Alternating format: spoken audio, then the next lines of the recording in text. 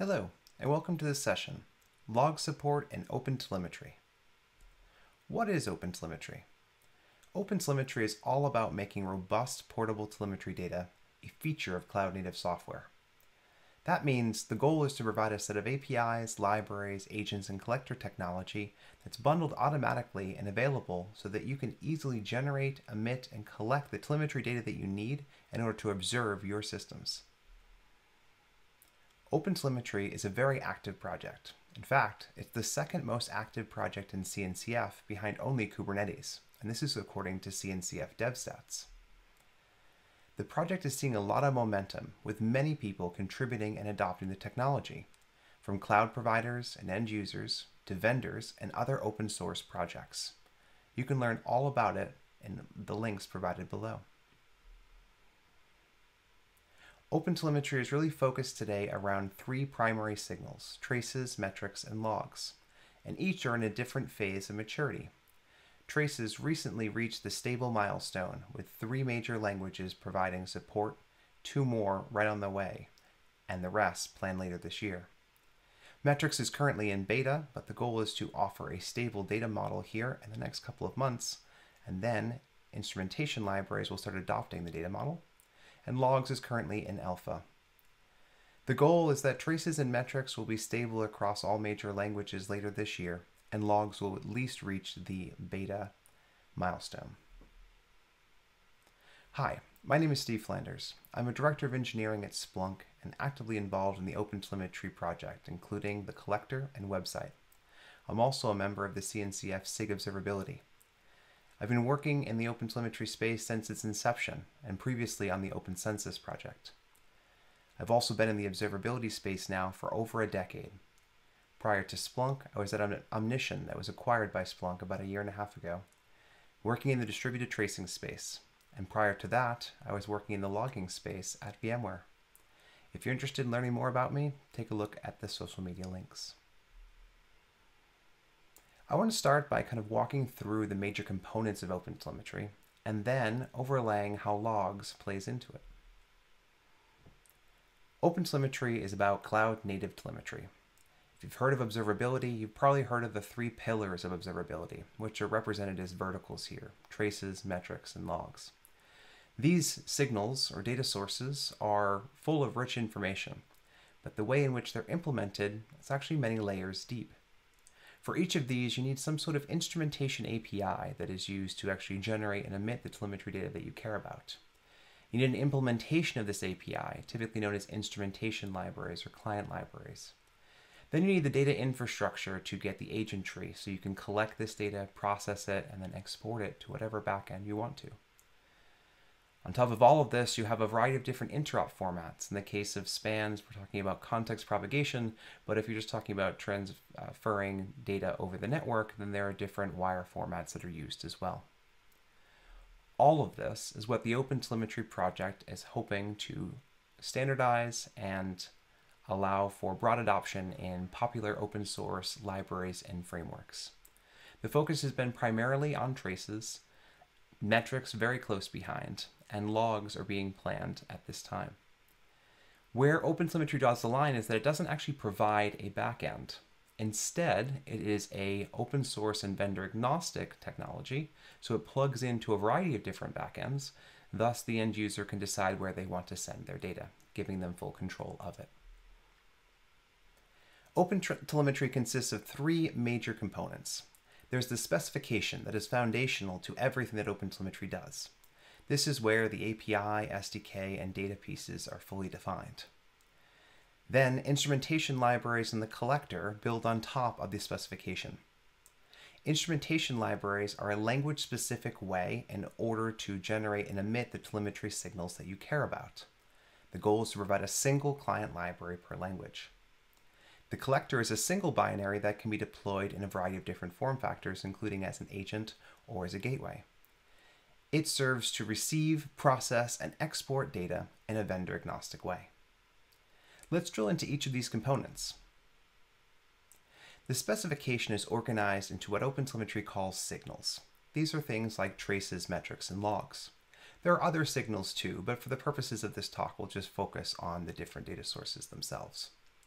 For each of these signals, you have a data model, an instrumentation API, so you can actually generate this instrumentation in code, an SDK, so you can process and export that data, collector support, so you have an agent or standalone gateway that you can use. There are core packages, which are part of the open source community, with popular things being provided out of the box, like Jaeger, Zipkin, and Prometheus. And then there are contrib packages, which may not be as applicable to all end users, but do also provide support. This is where things like vendor exporters can also exist. Context is a key concept of OpenTelemetry, with the idea being that regardless of signal, you have context, and you can actually stitch all the telemetry data together. Resources is another foundational piece of OpenTelemetry, with the idea being that these different signals come from unique objects in your environment. But being able to actually understand what that is, like what pod, maybe what container, what cloud provider these things run in, that's where resources come in. The idea is, regardless of the signal, you have a normalized way of understanding what that object is.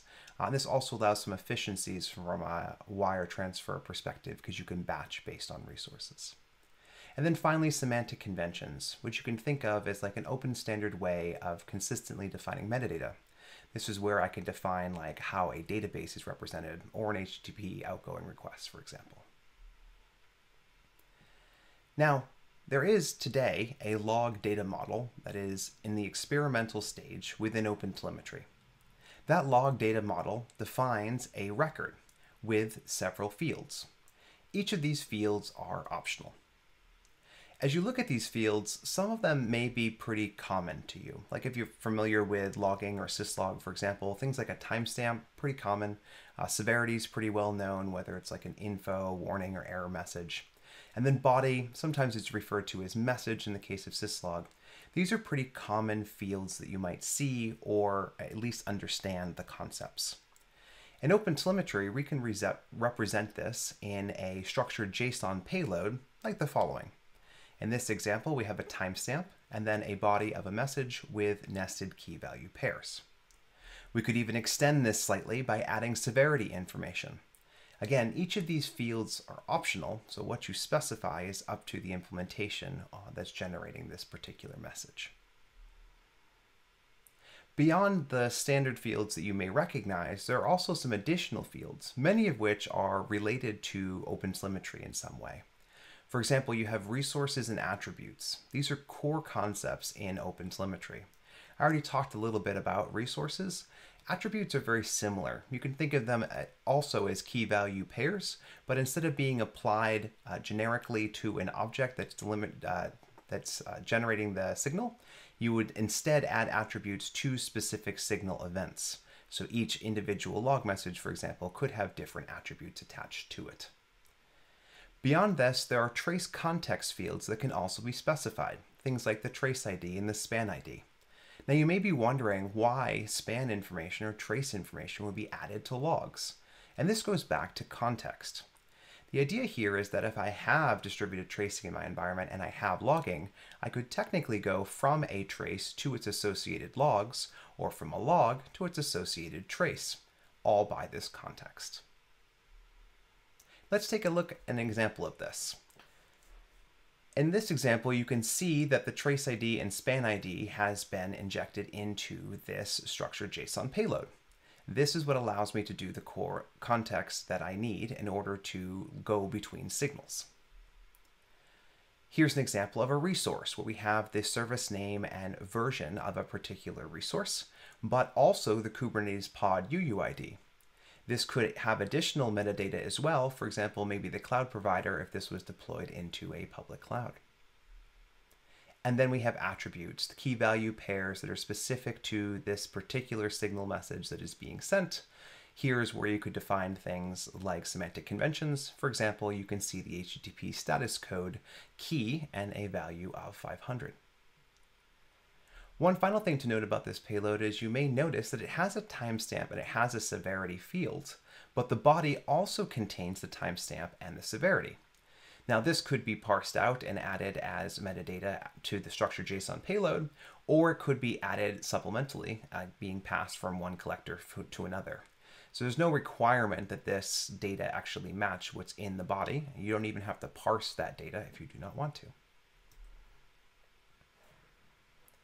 Now, this log data model is very flexible. It supports many fields that can be defined, but none of them are required. Why?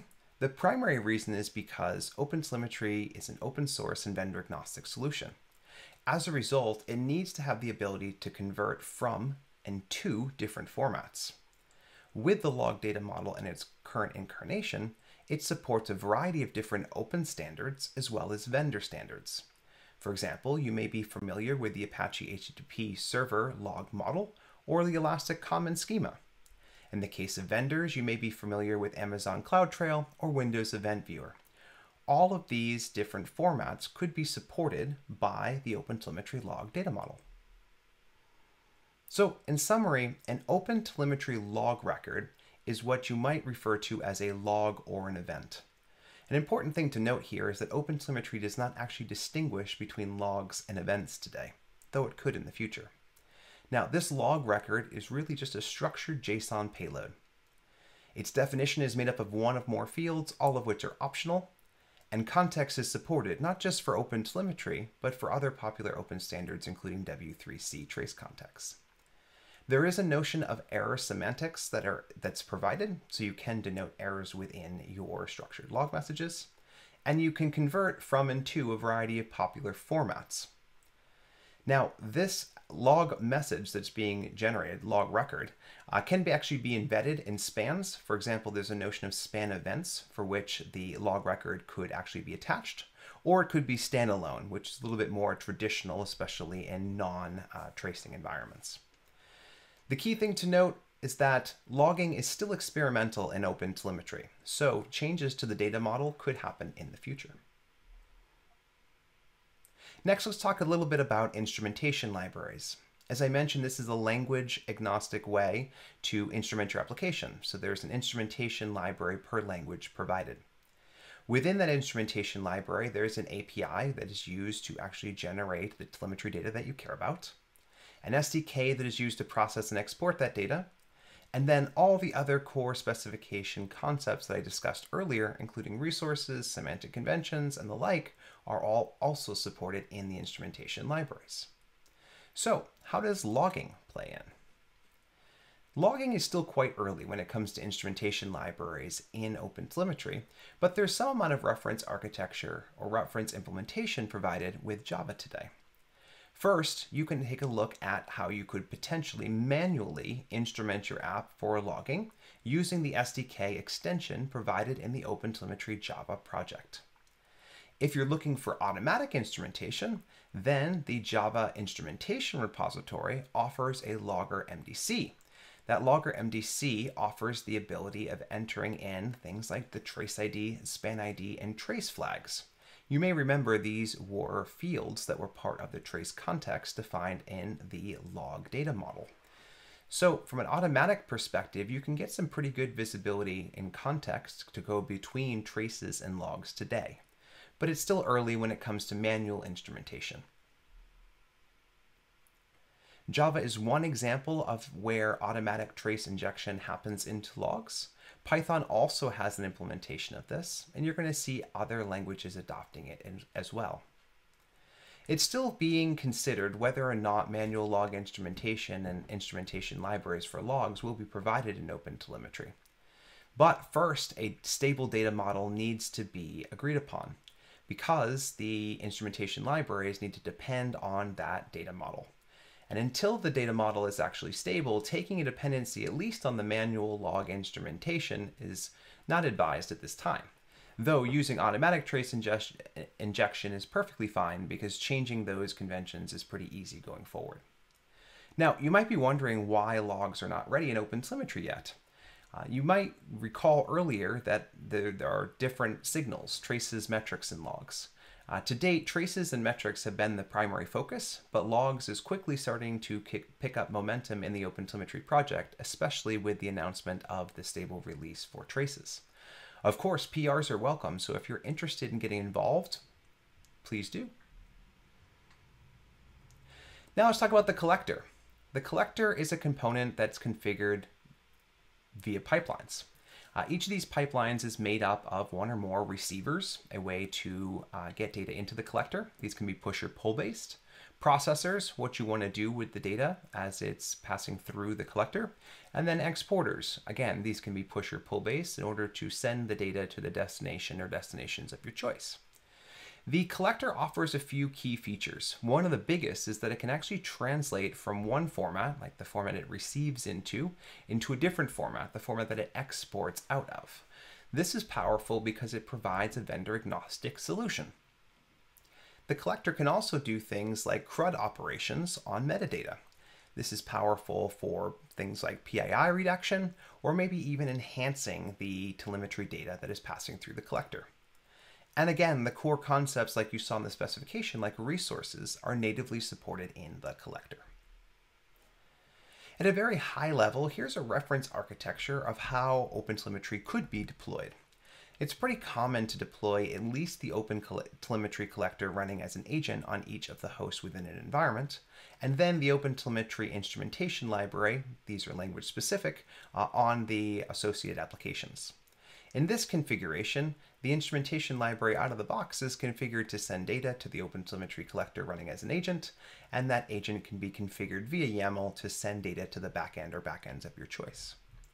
You could also deploy the OpenTelemetry collector as a standalone service or gateway as well, depending on the use cases of your environment. One of the things that OpenTelemetry tries to do is to provide an end-to-end reference implementation and flexibility and choice at every stage. If you want to have your instrumentation sending directly to the backend and bypass the collector, you could. If you wanted to deploy the collector and use a different instrumentation library like Jaeger or Zipkin, you could. Again, these choices make it very easy to plug and play regardless of the environment that OpenTelemetry is deployed in. If we drill a little bit into the architecture of the OpenTelemetry collector itself, you might remember the concepts of receivers, processors, and exporters. Those are pretty foundational to the OpenTelemetry collector. Now, you actually stitch these different components together through what are called pipelines. Here they're represented in different colors. For example, you can see an orange pipeline defined where OTLP is actually the protocol that OpenTelemetry supports out of the box. So OpenTelemetry is being received in, so maybe this is coming in from an instrumentation library, for example. It's going through a batch processor, an attributes processor, and it's being exported in Jaeger. As you may remember, the collector can receive in one format but export in another, making it a vendor-agnostic solution. The green line represents a second pipeline. Here again, OTLP data is being received. This time it's going through a batch and a filter processor, and it's exporting to two different destinations, OTLP and Prometheus in parallel. This also provides flexibility and choice depending on your requirements.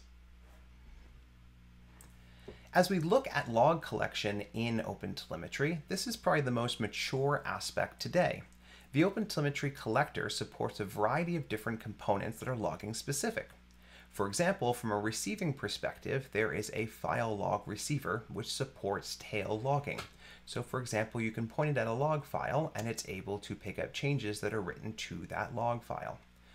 In addition, the collector offers native support for Fluent Forward. Thus, FluentD and FluentBit agents can send data to the collector, and the collector can process and export that data out.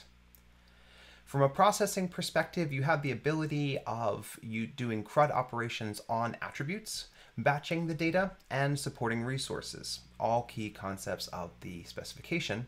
And a variety of different exporters, some open source and some vendor specific, are available today, and more will be added in the future. I would be remiss if I didn't point out that recently there was a donation by ObserveIQ of the Stanza logging agent to OpenTelemetry. You can read more about it on the GitHub issue linked above. Now, Stanza is being fully integrated into the OpenTelemetry collector. And things like the file log receiver, which support tailing capabilities, that was part of Stanza. But it's one of many parts of Stanza. For example, there's journald, syslog, TCP UDP, Windows event log support, filtering, parsing, and more. All of these capabilities are natively being added to the OpenTelemetry collector. So it'll have more logging support in the future. In addition, there are a variety of additional destinations which will be supporting logs in the future. With that, I'd like to turn over to a quick demo to show you how you could get started, at least with the collection aspect in OpenTelemetry. At a high level, what we'll have is an OpenTelemetry collector that is configured to receive Fluent forward data. I will deploy Fluent bit, which will be configured to collect Docker events and send it to the OpenTelemetry collector. And I'll have the OpenTelemetry collector send that data to two different destinations, one being a logging backend and the other one being to standard out. The collector will also be configured to add attribute and resource information, basically enriching the Fluent bit Docker events that are being passed through the OpenTelemetry collector. Let's go ahead and try this out. So first I will start a Docker container that is running Fluent bit. So this is just stock Fluent bit, one of the latest versions. It's configured with an input of the Docker events input module.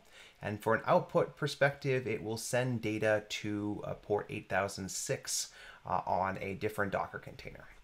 So we'll go ahead and start that container. Now, I haven't actually started the OpenTelemetry collector yet, so as this starts analyzing data, it will not be able to send the data and it will start throwing errors. While that gets fired up, on the other end here, I have an OpenTelemetry collector YAML file. So in this YAML file, we will enable the Fluent forward receiver. So that's the port 8006 that you saw with Fluent bit. So we'll be receiving that data in natively. We'll go ahead and configure an attributes processor. So we're just going to insert a single key value pair. Here that key is called foo with a value of bar.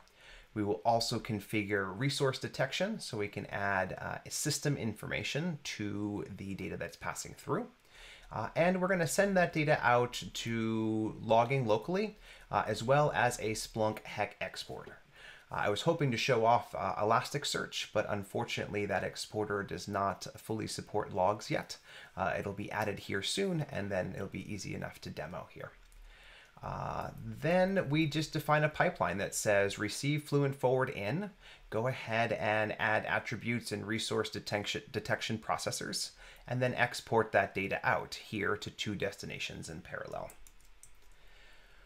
With that, I will go ahead and start the container.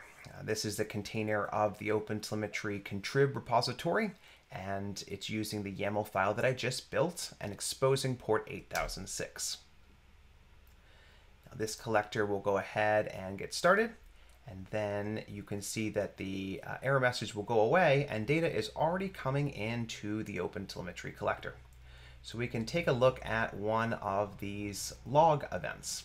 So for example, we can see there's a log event coming in where resource information is being added, the host name, here's my host name, and then the OS type, which is Linux. Then we get a timestamp for that event. The severity is not set, nor is the short name. The body, this body is coming from Fluent bit itself. And then beyond that, there are attributes, like for example, the Fluent tag is being set, so you can see it's collecting Docker events. And you may recall the foo bar attribute in the OpenTelemetry collector. So what we can see here is that we have a mix of Fluent bit data coming through the OpenTelemetry collector, and then we have resource labels and attributes that are being added by the OpenTelemetry collector itself. Now that data is being passed into a different destination as well, being the Splunk HEC destination. And if we go ahead and look at the data coming in, we can see, for example, here is a payload. That payload has, for example, metadata, including the foo bar attributes that we saw earlier. You can see the Fluent tag, the Docker events, and a bunch of other rich metadata that's extracted from that payload. Again, this same behavior would be applicable no matter which destination you send the data to. And it's very easy to change the configuration of the collector just by editing the YAML file. So very quick and easy to get started. This supports popular open source things, including Fluent bit and Fluent D. Native log support is being added to the collector. And from an instrumentation perspective, there are options available today.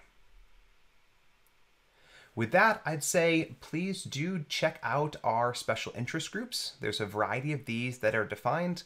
Some are language specific for instrumentation, some are specification specific. The collector has a special interest group as well. It's a great way to get involved in the OpenTelemetry community. Definitely join the conversation. Each of these special interest groups has their own GitHub project, and GitHub discussions is leveraged. In addition, the OpenTelemetry group is on the CNCF Slack, which is cloud-native.slack.com. And of course, PRs welcome, and everyone is welcome to join the community.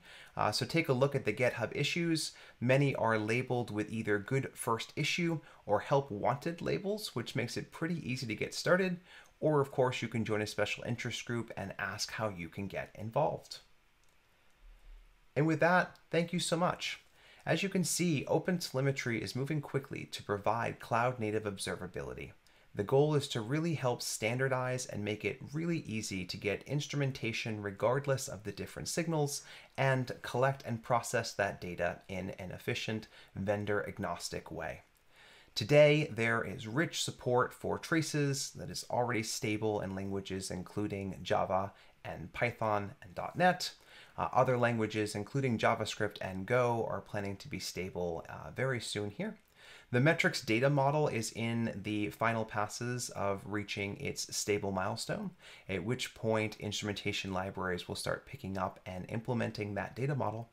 And from a logging perspective, the log data model is still experimental, but is actively picking up traction, and the goal will be to get that into a more mature state later on this year, with a decision around what will happen from an instrumentation library perspective.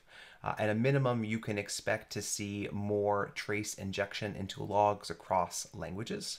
And the collector will offer native support for logging. In fact, it already offers some pretty broad support for it today, and has already been tested at scale for both tracing and metrics. The initial performance numbers for logging look very promising and will be available and published here soon. With that, thank you so much, and I hope you take a look at the OpenTelemetry project, and I hope to see you involved in the project as well. Thanks so much.